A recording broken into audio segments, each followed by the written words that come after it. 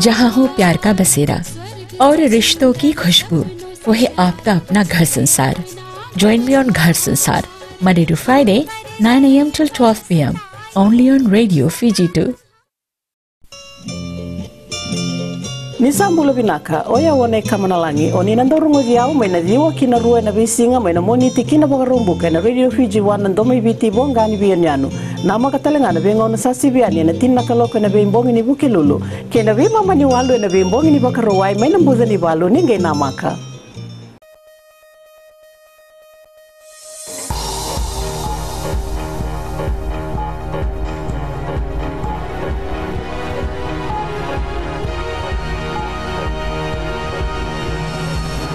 Tonight, caregiver denies keeping disabled women in inhumane conditions. Rehabilitated Lami dump handed over to Environment Ministry, ready for development. NLTA takes new approach to reducing smoke emissions.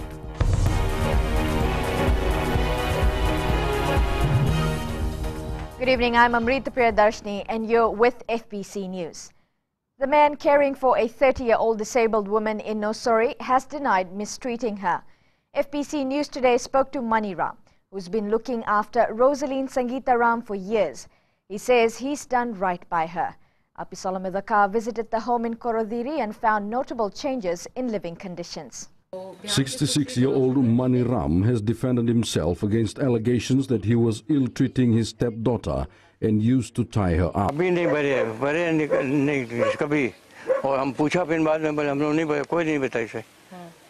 Dorin Singh is the advisory councillor for the area and took it upon herself to find out what was going on.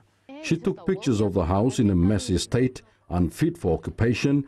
Now she says things are looking better. From last year till now, I have seen very much good changes has been there. The house inside looks much clean and better. The garbages have been removed from inside the house. I've seen Rosaline wearing some nice clothes. She's been wearing clothes at the bottom as well.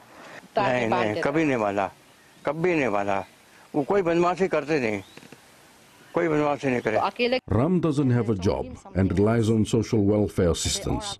Singh believes Mani Ram has realized his weaknesses and is working on them. We should give a second chance to the father since he compromised, and he said that the allegations made to him is not appropriate. It was a wrong allegation, but that allegation was based on the witnesses that we were given when we were investigating. All the evidence were given by the neighbors. Singh, who leads a volunteer group, will keep checking up on Rosalind's condition and see to it that her needs are taken care of. Apisolamidaka, FBC News. The old Lami rubbish dump site is ready for development. The rehabilitated site was handed over to the Fiji government by the European Union last week. Shireen Latta reports on the future prospects of what used to be an eyesore for the capital city. It's hard to imagine, but this was once Fiji's largest rubbish dump. Thousands of tons of waste, creating a foul smell, damaging the environment. Now it's safe enough to become a park. There is an interested party that wants to convert the site into a park, and then in building cultural activity and leisure and even a sporting arena. So these are the ideas that has been circulated or developed by this interested party. The $4 million rehabilitation project was funded by the European Union. The dump has now become a lesson in environmental protection. The positive side about this new site is being used as an education and awareness site, not only for Fijians, but it's being used in the regions, other Pacific Island countries coming into Fiji to learn on how this process of rehabilitation took place. Davetani Valu says right now, the site can't support any buildings or large structures because the digging into the site could harm underground foundations. The site was closed in 2005 due to environmental risks for the residents of Lami and Suva area, including emission of gas, discharge of harmful substances, and the risks of fire at the site. Now, 8 years later, these fears are no more. Sharin Lata, FBC News. Phase 3 of the electronic voter registration has seen 13,112 Fijians registered to vote. This means 518,148 people have now been registered. A statement from government this afternoon says 1,592 lost voter identification cards have been replaced and 1,000 more Fijians have made corrections to their personal registration details. Permanent Secretary of Justice Mohammed Saneem says they are pleased with the way the electronic voter registration is going and has encouraged all Fijians to register with only 2 weeks remaining. Registration teams are stationed in locations around the country on Mondays through Saturdays, and mobile registration teams will be going door to door on Sundays. The Land Transport Authority has come up with a new approach to tackle smoke emissions on our roads. As Mika Longa reports, the authority feels that enforcing the law isn't enough anymore. It seems the LTA has stretched the arms of the law against smoke emissions to its limits. That is not enough. This is a big thing. It's serious. The authority feels the public's perception is that the LTA merely wants to make money when it issues fines for infringing smoke emission standards. What it wants to do now is tell people the facts. These are the three negatives in an emission. Okay, the effect on human life because of the poisonous gas that is part of this smoke, and number two, the negative impact on the environment because these are poisonous gases too that damages the environment, and number three, because of this smoke, this signifies unburned fuel and it's a waste on our energy. Junadeva says reducing the amount of smoke can be achieved if drivers and owners look after their vehicles. They should do the servicing on time, and the fuel they fill should be good quality. The service is maybe due. The service due. They never service the vehicle, which was the LTA wants people to take ownership of efforts to reduce emissions on our roads. It will surely start from home, from a vehicle owner who will, will not want to see any emission coming out of the exhaust because they do understand that every smoke coming out is unburned fuel, and unburned fuel is unused money. So for 10 liters of fuel, and about 1 or 2 liters of that fuel is not used by the engine, but is thrown back through the exhaust. The LTA plans to involve relevant authorities and concerned groups in its new approach to drive the message into homes. Mika Longa, FBC News. Coming up, Batinitano, a live show. Wow crowds in Lautoka.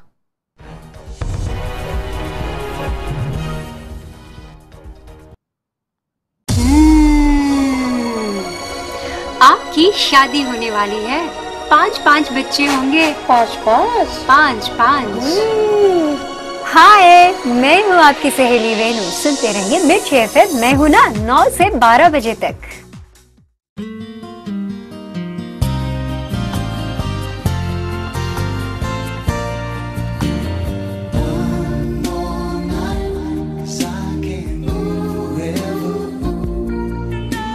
Bula, I'm DJ Toro. Join me every Monday to Thursday, 7 until midnight. The premium classics on Gold FM, only the classic hits.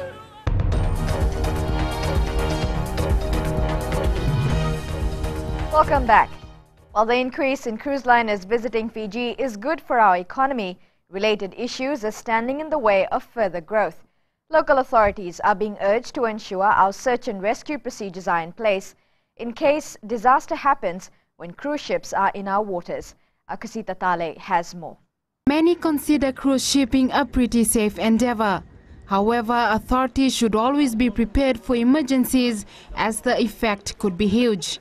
Generally, the definition is any incident that occurs that is larger than the resources available. we look at the cruise ships because, as we've all seen in the news, when something does happen on a cruise ship, it generally taxes any country's resources. Many cruise ships go to outer-lying islands and to smaller, more remote areas. These areas also need to have the capability of conducting search and rescue operations. So the cruise ships do generally arrange search and rescue plans, emergency plans with the regional coordination centers. According to Tweed, Fiji has come a long way towards improving the capabilities to have the best search and rescue system in the region. Hopes are high that with the new computer system in place, response to those in distress will greatly improve. Once they receive a notification, they can enter that information into this computer model, which will then insert known currents, ocean currents, as well as wind direction, and any storm information if there's a storm out there, and will help to predict where a vessel in distress may drift to. Tweed adds authorities also need to understand the potential implications of a mass rescue operations, whether it be a cruise ship or an aviation accident, and be ready. Aksita Tale, FBC News. Around 5,000 people packed the Churchill Park in Lautoka last night to watch the highly rated Batini Tanoa show. Fans were treated to non-stop entertainment and music in the 3-hour show live for the first time outside the FBC studios.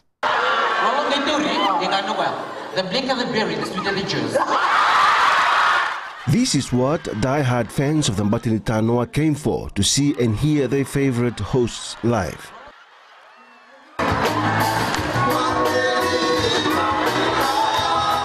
There wasn't a doubt that these residents of the Burning West got more than their money's worth.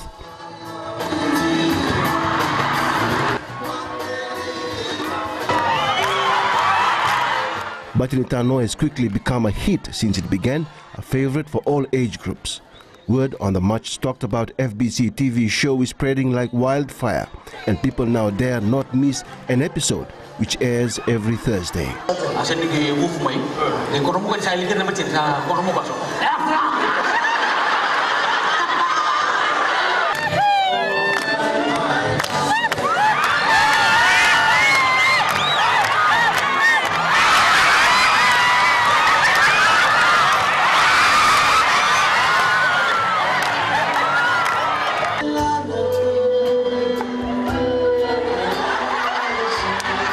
Backed by veteran musician Charlie Mariau, the event last night left everyone enthralled.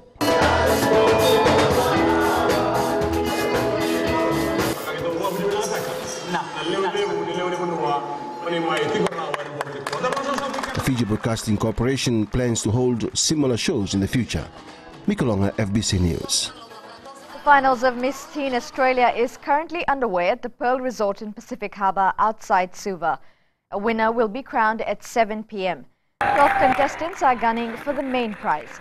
Local fashion designer Esea Conrote, who designed the girls' outfits for Friday's fashion show, told FBC his designs depict freedom, flamboyance, boldness and inquisitiveness.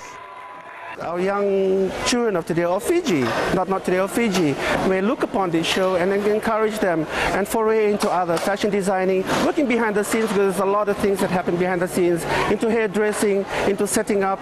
So in the whole complex of fashion, there's scripts for anything.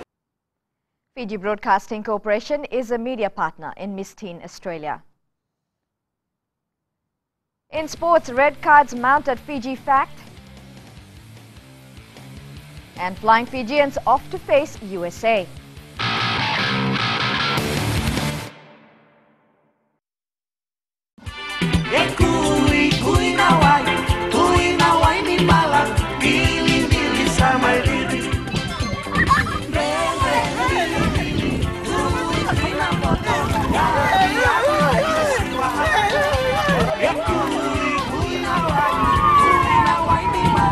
Nimbula metango nimilote na isoro tambua nama kia umina rua kina ona na via kavi moniti kina wakarambuka rongo mena via sama kina viva ka barota kini ndreko malolo ena Radio Fiji 1 na wongani via niano ngai nama kia kina. I wake up in the morning, I prefer to go down to the gym, get a bit of physical work done. Also later on in the day, I decide to go through for meditation. I do a bit of reading to find out what the latest songs are. A bit of research. And for me, it's all about the listeners. Hey, what's up? I'm Rio, and this is the Traffic Jam every weekday from 3 o'clock to 7, only on Today FM. Today's hit music. What's up?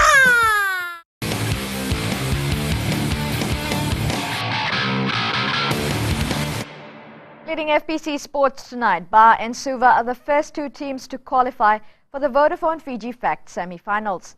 Both have 6 points in Group A, while Nandranga and Lambasa say goodbye to any title hopes after finishing with no points after 2 games. Suva defeated Nandranga 1-0.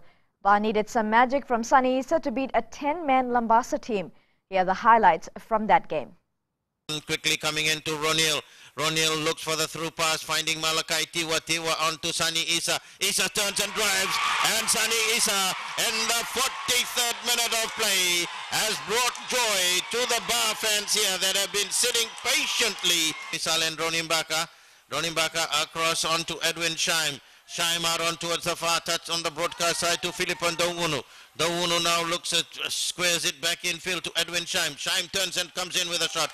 1-2 with Mavilako back to Sunny Issa.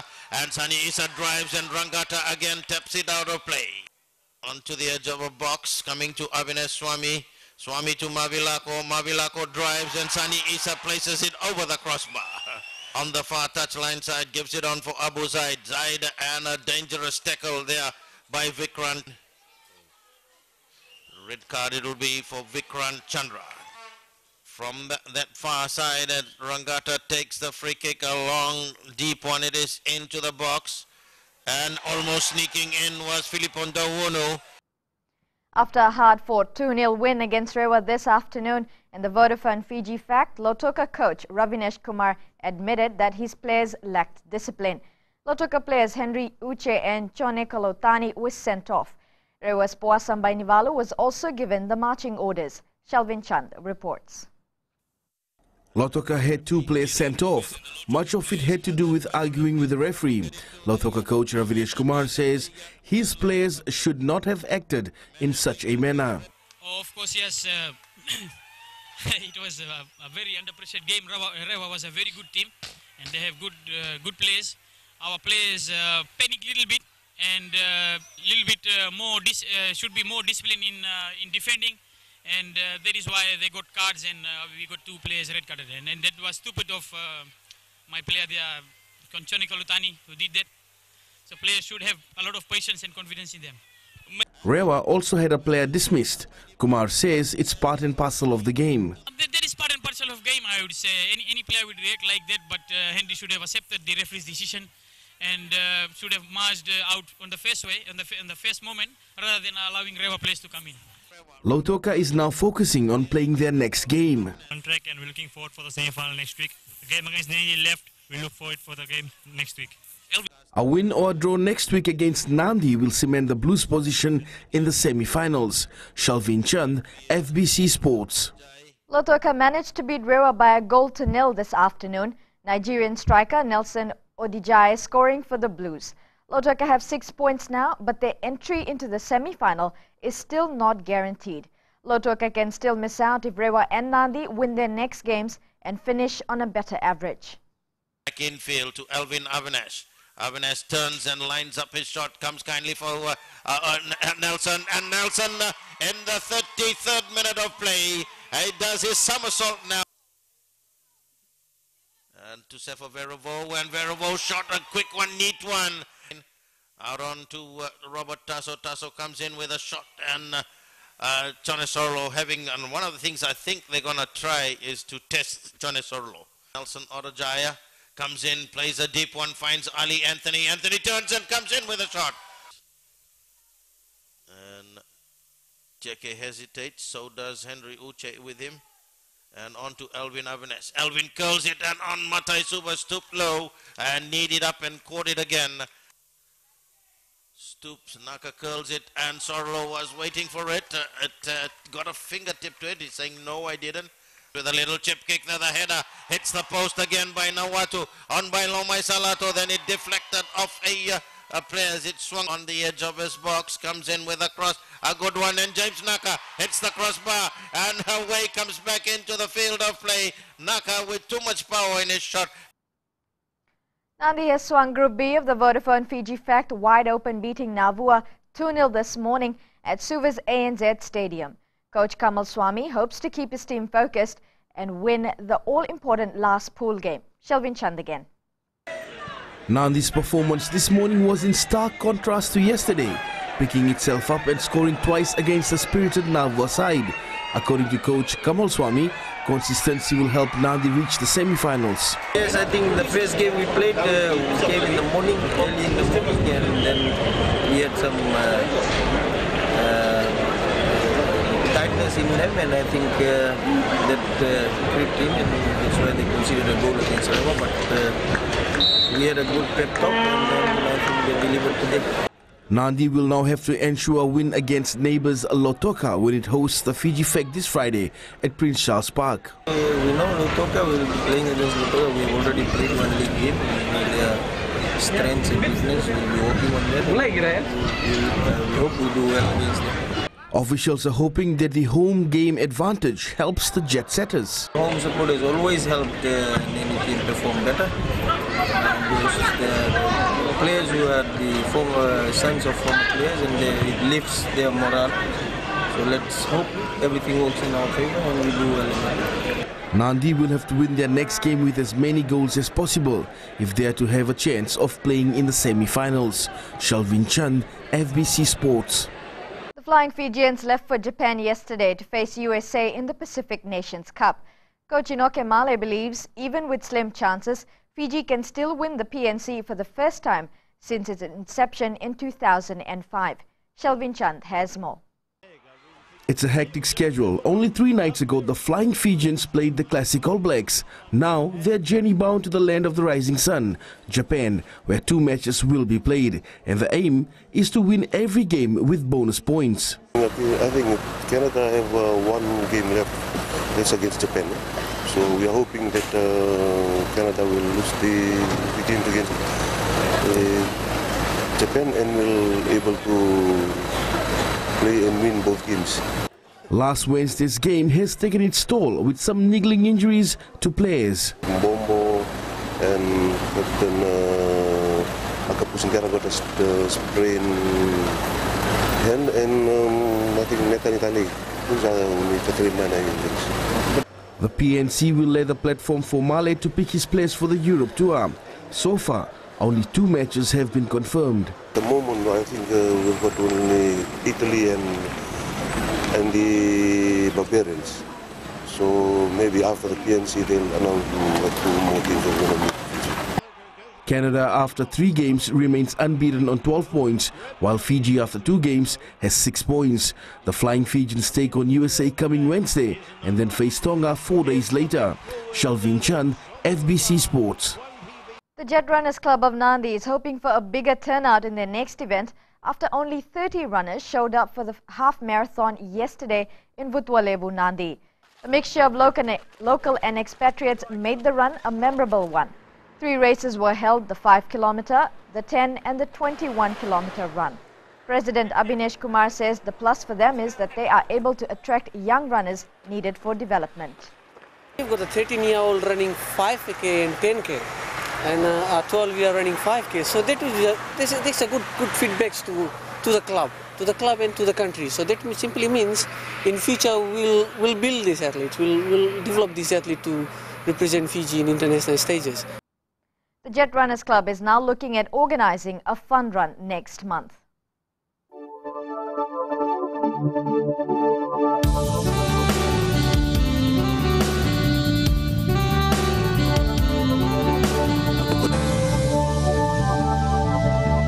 Another fine day across Fiji with all centres recording sunny conditions.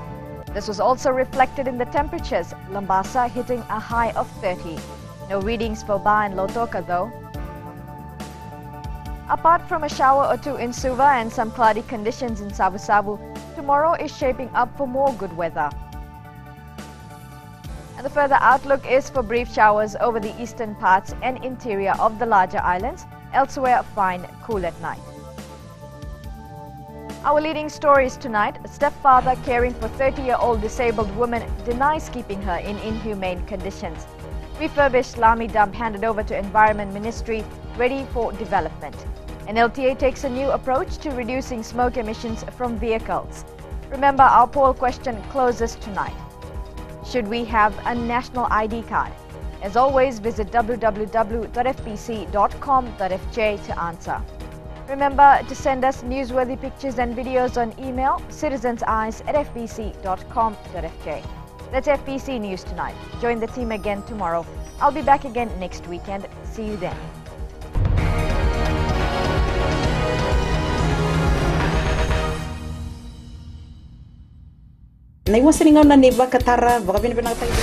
Bola, oya wasala bilawa. Do pata ke au mena diwa kina tini karona kaloko na single boni moniti kina vagaromboka. Kako ni valatana no musini sari na kai samarian dolo loma lene vani ni nau ongori ke de mena diwa kina tini karona kaloko na single boni moniti kina vagaromboka and Bula FM number 2 and sere.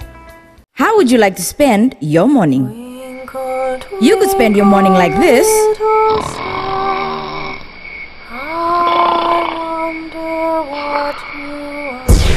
Or you could spend it like this.